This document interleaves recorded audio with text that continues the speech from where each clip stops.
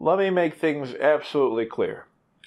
Anyone with a decent rig should have absolutely no problem with Vegas Pro 18.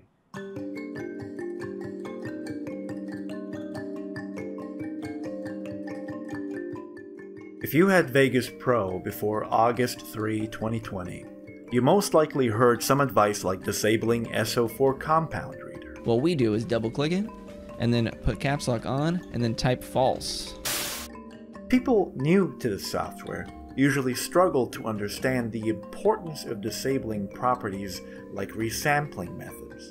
Not everyone in the world shoots with interlaced footage to need this. But the biggest problem that all softwares have in common are a customer base that may not understand the more nuanced requirements of a fit workstation, like the effect an unattended BIOS setting has over your CPU, for example.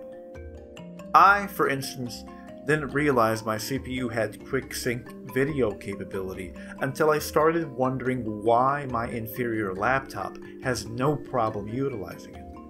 Then there's drivers, and I can't stress this enough. If you haven't cross-checked your drivers with the latest versions out there, chances are you will encounter some problems down the road. Thankfully, the new Vegas Pro has something to help with that.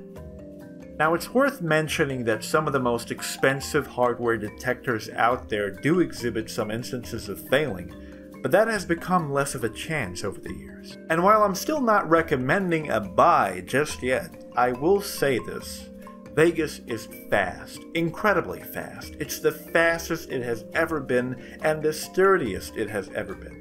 I've loaded some of the most hardware tasking projects I dealt with in the past and even came up with ridiculous, asinine methods to try and overload the software into submission. And at the most, the software stutters and fights to stay stable. You do not get a whitewashed screen. The only successful crash I was able to make was this Huawei Nova 5 selfie camera footage, and this was only done when I hit the event pan crop feature. 4 days of creative abuse. One crash.